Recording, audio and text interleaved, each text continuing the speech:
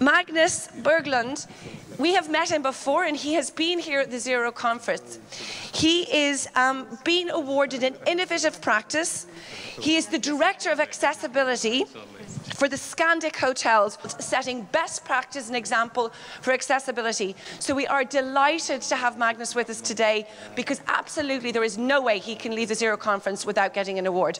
My name is Magnus Berglund and I work for Scandic Hotel. That is a big hotel chain in the Nordic countries, and we are extremely happy to getting this award today, and very proud of to be here in United Nations building for the Zero project.